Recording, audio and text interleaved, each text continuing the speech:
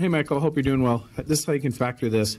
2x squared plus 3x plus 1. See that 2? You can think of it as 1 times 2. You can just think of all the factors of 2.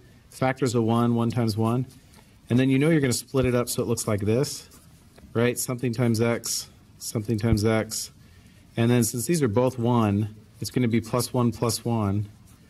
And usually you have to worry about how you place these factors.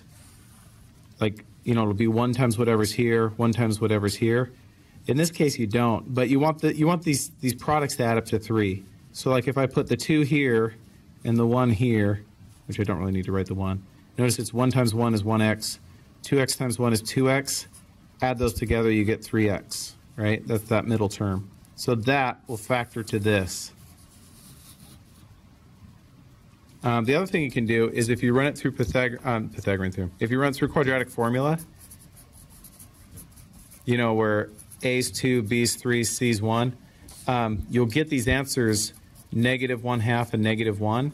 You can kind of build it backwards from that, because notice the negative 1 is the answer to this x plus 1, and the negative 1/2, there's the 2, there's the 1, is the answer to that. And by the answer, I mean when it's equal to 0. So those are the roots. So 2 ways to do it. Hope it's helpful.